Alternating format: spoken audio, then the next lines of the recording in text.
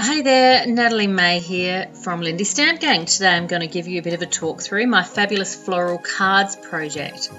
I've started off using a 300 GSM watercolour paper by Express Graphics. I like a nice heavyweight paper, and I've stamped my images in black archival ink.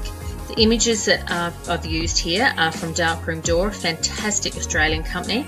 I've used Fine Flowers, Brushed Sentiments, Fine Butterflies and Fine Flowers Volume 2. I started off using the new colours in the Magical Shakers, gave them a little sprinkle over my paper, added some water and allowed the colour to just boom. I've taught these cards at my local scrapbook store here to a great bunch of ladies, and they had so much fun. We used a combination of magicals and the shakers, and the results were outstanding.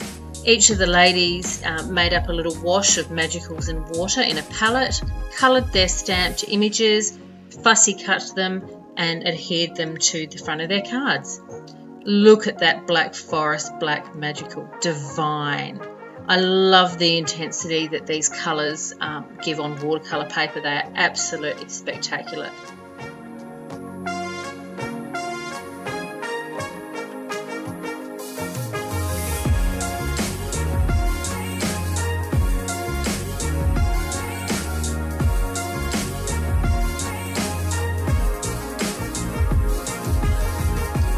So I'm going to leave you having a bit of a look through some of the cards that I've made.